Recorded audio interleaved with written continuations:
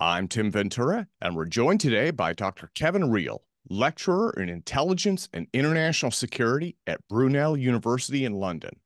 Dr. Riehle literally wrote the book on Russian intelligence, along with the definitive book on Soviet defectors, as well as dozens of papers on Russian espionage, spycraft, military strategy, and Cold War history. Dr. Riehle's history includes over 30 years of experience in intelligence and counterintelligence roles with the Defense Intelligence Agency, U.S. European Command, and the FBI, culminating in the position of Senior Policy Officer at the Office of the Undersecretary of Defense for Intelligence.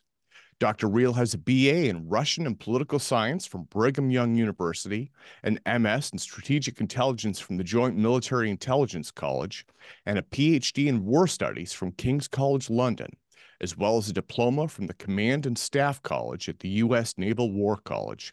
He is also the recipient of numerous awards and honors. So, Kevin, welcome back. It is a pleasure and an honor. I want to thank you for your career of service before anything else. You have done so much for our nation. My pleasure. Our focus today is on your upcoming book, The Russian FSB, A Concise History of the Federal Security Service, which is now available for pre-order through the Georgetown University Press. This is a topic that you've written about at length in past books and papers. So let me start by asking, what inspired you to write this book? What makes it unique, and who should be reading this? This book began when the Georgetown University Press announced that it was going to be sponsoring a series of books on foreign intelligence organizations, foreign intelligence and security organizations. And when I learned about that, I learned that FSB was going to be one of the agencies that it was going to cover. These are intended to be short reference books for anyone who's interested in intelligence or security, or frankly, in the politics of the countries that are being covered. Anyone who is interested in Russian politics should be interested in the FSB, as it is a major force in the Russian political system. And so anyone who would be involved in that would probably find this interesting. But it really began with the Georgetown University Press's series. This should be, and this will be the first in that series. It'll be published in about March of next year. Okay. Well, before we get into this further, I want to point people towards the dozens of books and papers that you've already written on Russian intelligence and spycraft, which are available through your website at kevinriehle.academia.edu. I'm going to drop some links in there, and I would urge people to visit that. You have such an incredible wealth of material that you've already written. I've used some of this for past interviews. We've discussed Russian intelligence, a case-based study of Russian services, missions past and present, as well as Russia's war in Ukraine. Those were both excellent analysis pieces. So thank you for putting that out there for people. Again, I'm going to put the links in the show notes. Do you have any recommendations for past work that people should start with? Well, just this morning, literally, a new article appeared in the International Journal of Intelligence and Counterintelligence that discusses the expulsions of Russian officers from embassies and Russian government organizations during the Cold War, and then compares that with expulsions that have occurred since the Cold War and how they've looked different or how they've looked similar.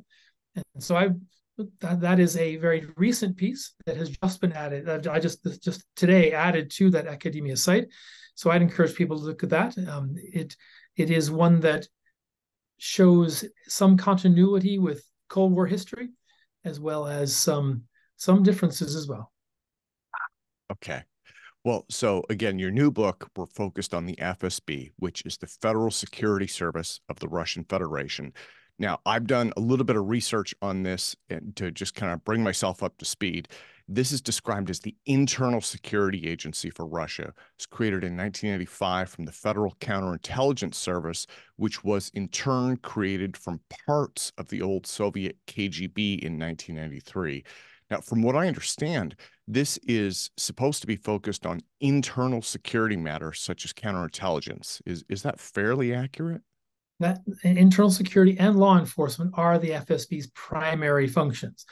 It looks at counterterrorism, counterintelligence, and it has also a number of criminal violations that it investigates, economic crimes, even environmental crimes.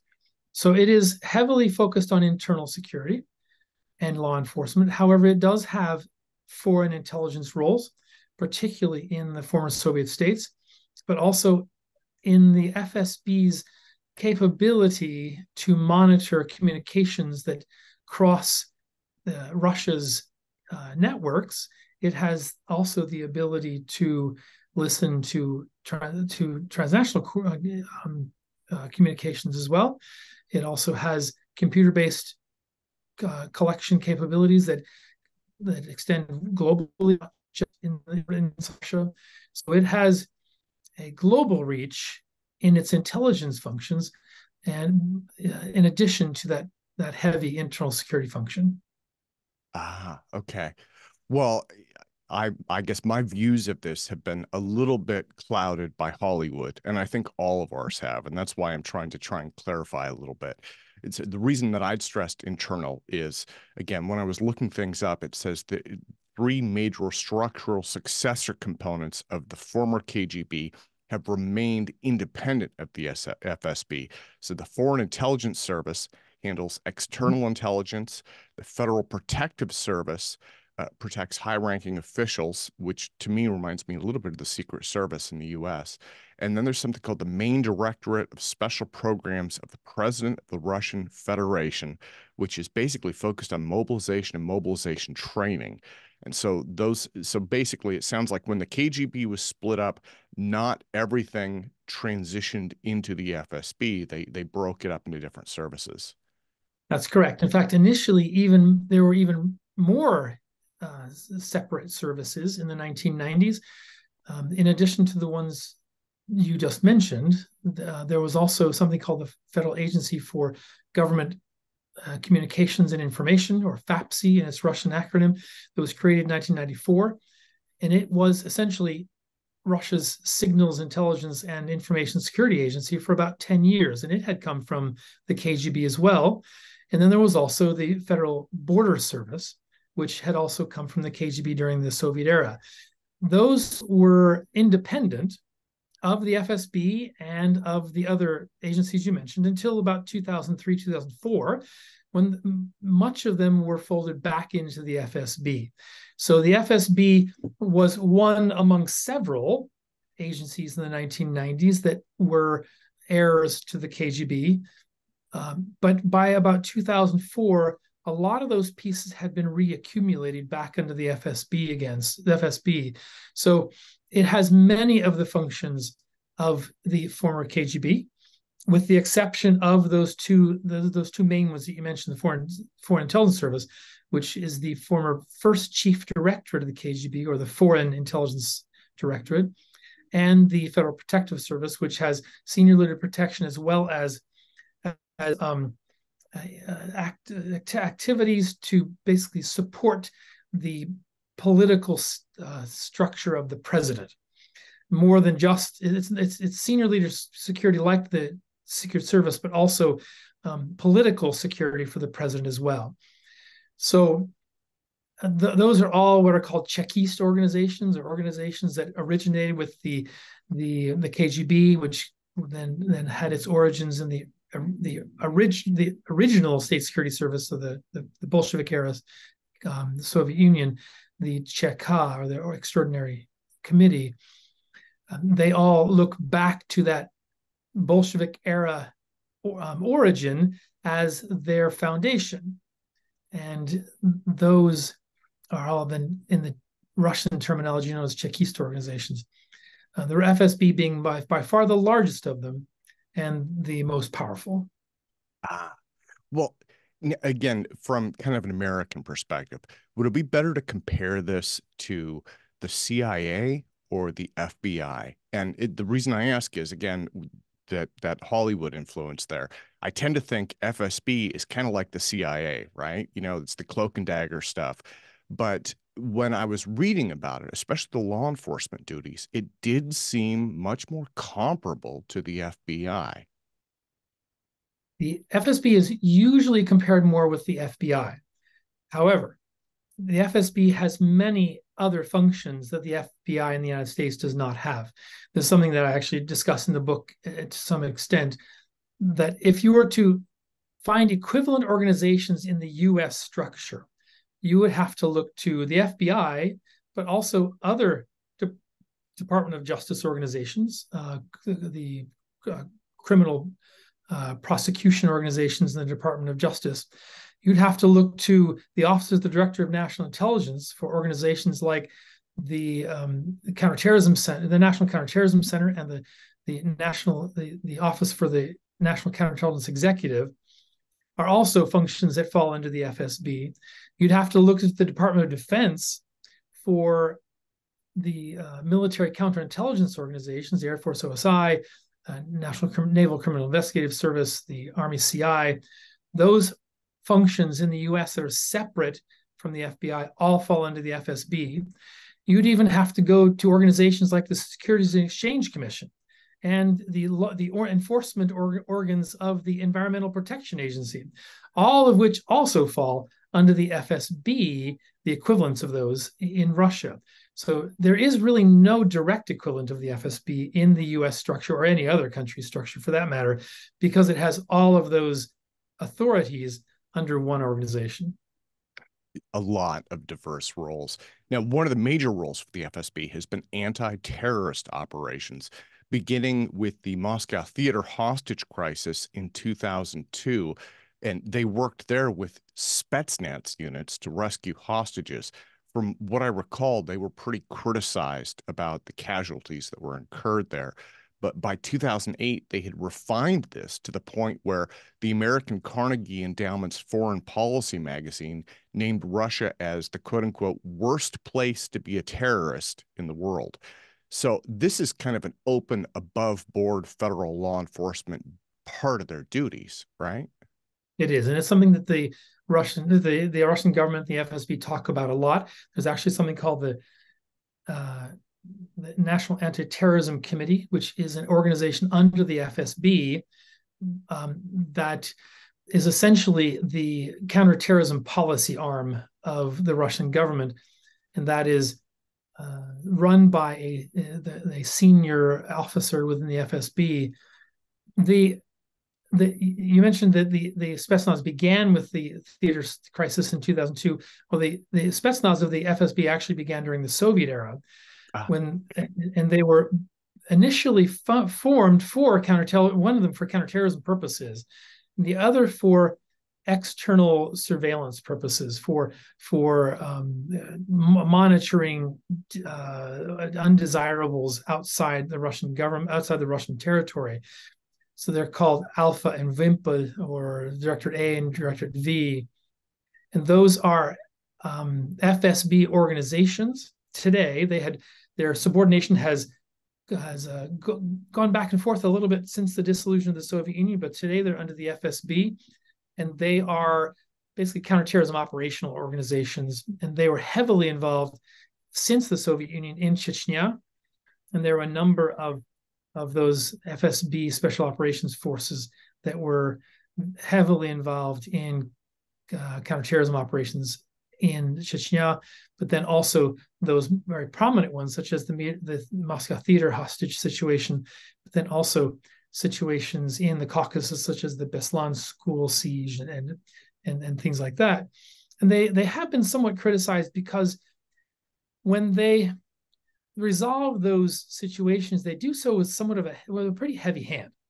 In the theater siege in 2002 in Moscow, it was a case where some Chechen terrorists did take several hundred civilians hostage inside a theater, and the method that was used to essentially disarm the terrorists was to pump a gas, a a kind of a sleeping gas into the theater with the purpose of basically incapacitating the terrorists and then storming the theater to disarm them and arrest them. But in the process of pumping that gas into the theater, they also sickened and even killed several of the hostages. And that is something that the Russian counterterrorism forces have been known for. As the quote that you mentioned, it's the worst place to be a terrorist, but it's also not a good place to be a terrorist hostage, because if you're a terrorist hostage, there's a chance that you might be harmed in the process of those terrorists being prosecuted as well. So that's the criticism that the FSB has gotten from that, is to a great extent because the hostages, often children or civilians who had nothing to do with the terrorism operation, have been harmed alongside the terrorists. So it is a pretty aggressive organization that uses very aggressive tactics. Okay.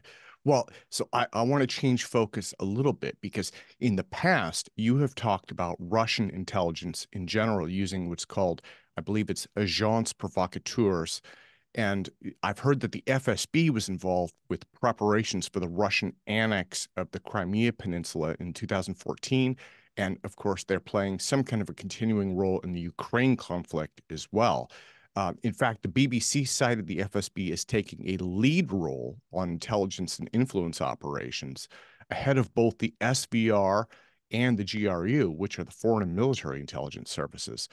So is that something that they are also involved with to this day? And do you think that they took the lead role because of Ukraine's proximity to Russia? They take the lead role because the former Soviet states still to fall within what the Russian government conceptually sees as domestic territory. And thus the FSB is the primary intelligence organ that operates within the former Soviet space. That includes the Central Asian states, Caucasus states, and Ukraine as well. So the FSB is a major player in the Ukraine war today. The arrests that Ukrainian State Security Service has made of Russian recruited spies within Ukraine have, to vast majority of them, been recruited by the FSB, not by the GRU or the SVR. In fact, the SVR probably operates to a much smaller extent within Ukraine. The GRU does operate in Ukraine and does recruit humans, but also, even more so, runs technical collection operations such as airborne sensors and those sorts of things. The FSB is heavily involved in Ukraine from a human intelligence perspective, including collecting very tactical level intelligence about the locations of Ukrainian military units, the targeting specifications for buildings, the upcoming plans of the Ukrainian military, the weapons that they're receiving from NATO countries. The FSB is the primary service for collecting that type of information, even though it is really military intelligence. So within Ukraine, the FSB is the major player. Well, I found a couple of really interesting and very timely tidbits that I wanted to mention. So in 2014, according to a Russian military analyst, the FSB badly misled Putin with claims the Ukrainians would, quote unquote, welcome a Russian invasion of Crimea to free them from the fascists. According to Radio Free Europe in 2022, the FSB again promised easy victory if Russia invaded Ukraine. So that's related to kind of the buildup there. And then back in October, just a couple of months ago, Newsweek published an article claiming FSB officers had been increasingly sabotaging Putin's orders after there was a federal ban that went into effect to prevent basically all FSB personnel from resigning. So it sounds like, just from reading this, the FSB hasn't been completely aligned with Putin to begin with. And maybe they're becoming disenchanted with the direction the war in Ukraine is taking as well. Do you think they have their own agenda? I would probably read that a little differently. The fact that the FSB did, in fact, assess an easy victory in Ukraine is not because they had their own agenda, but because they were trying to cater to Putin's agenda. They were trying to give the boss the information he wanted to hear, essentially. And the FSB has an analytic organization. That fuses all the information that comes from the FSB's various collection systems around Russia and around the world into a strategic picture for the president. And as you pointed out, that picture particularly leading up to the 2002 invasion, predicted an easy victory, but it's unclear whether that was what the FSB actually believed themselves, or if that was what they felt the boss needed to hear or wanted to hear. There is one report, for example, of an FSB officer supposedly phoning up a contact in Kiev just before the invasion began, saying, "I'm going to pick out here's the flat I'm going to pick out when I get there, because it's going to fall really quickly, and here's where I want to live when I get there." So there was some overconfidence on the FSB's part. There had actually been a poll done of Ukrainians just before the invasion, and the FSB was supposedly sponsor of that poll, and it showed a dissatisfied Ukrainian population, a Ukrainian population that wasn't very happy with its own government. It wasn't. There are a lot of things that Ukrainians are going through even before the invasion began, and so that poll, along with a number of other collection platforms that FSB had, gave the FSB the interpretation that Ukrainians are going to welcome us. They don't like their government anyway, so we're just going to feed that dislike for their government by calling it fascist, and they'll just fold. But what that estimate did not take into account was, first of all, the resilience of the Ukrainian people, that maybe those polls didn't tell a complete story, but it also didn't tell the story of how the Ukrainians would react differently if they were under threat. And if their country is at risk of invasion or is being invaded, then they may respond differently to that poll than they would if the risk wasn't there, or if they didn't see the risk as being high. So the FSB had those data points that it analyzed. It put together assessments for the president saying this is going to be quick and we're going to occupy Kiev in a short amount of time. But there were human factors that they probably didn't take into account that have become much more prominent since they invaded, and that has then complicated Russia's military operation there. Yeah.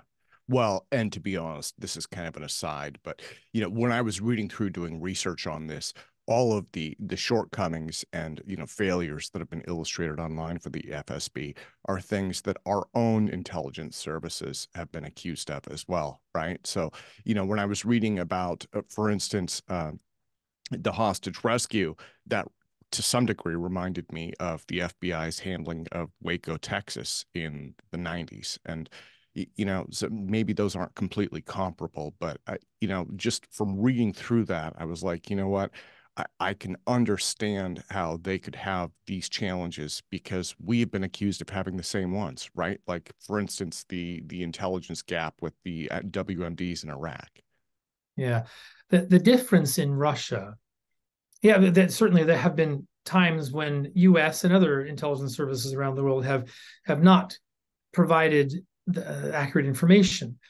But the difference in Russia is that Russia will not publicly acknowledge that. It will always hold up its intelligence and security service publicly as heroic, as the saviors of the Russian people. there may be behind the scenes discussions about how things didn't go right, but publicly those discussions don't happen much.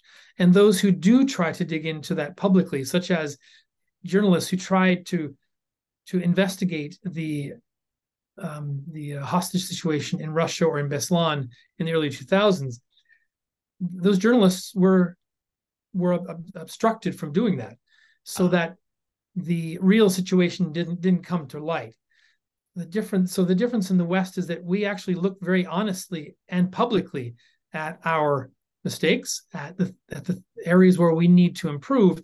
In Russia, it's not done publicly at all. It's covered over publicly, while in private, somebody may figuratively lose his head. Well, I have another very timely question. I'm wondering if the FSB is involved with the operations in the United States.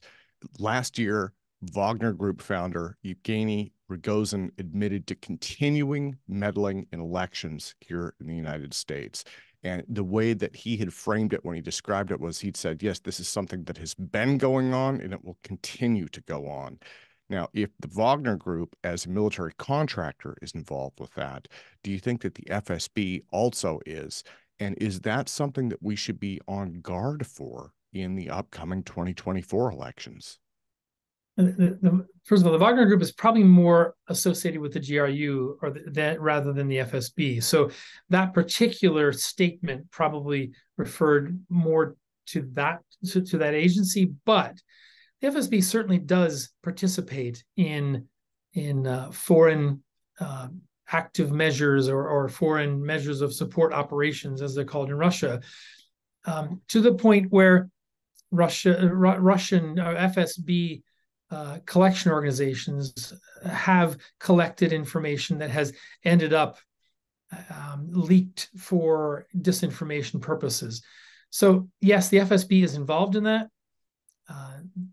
The FSB is a powerful organization around the world. So yes, we need to monitor that. As far as 2024 elections are concerned, I'm sure there is a lot of U.S. government monitoring of that going on right now. But the GRU and the SCR are probably the main organizations to participate in that sort of foreign meddling. But the FSB has capabilities that definitely can support that, particularly in the computer-based collection and in the use of computers to distribute information around the world. Well, on that note, Kevin, let me thank you so much for your time today. And again, thank you for your tremendous career of service to the United States. I want to close by asking where we're likely to see Russian intelligence, especially the FSB, in the headlines in the near future. And do you think it'll be related primarily to Ukraine, hopefully not our election process, potentially technology theft, or some other area that we have yet to think of? Well, the Russian intelligence services, the FSB included, have been in the headlines pretty frequently over the past couple of years. And in all of the things that you just mentioned, the FSB has been directly involved in technology theft, in supporting efforts to circumvent sanctions against Russia. So that is something that the war has made much more severe for Russia. That it's harder for Russia to obtain the particular electronic components that it needs for its weapons systems. So the FSB has been involved in those operations.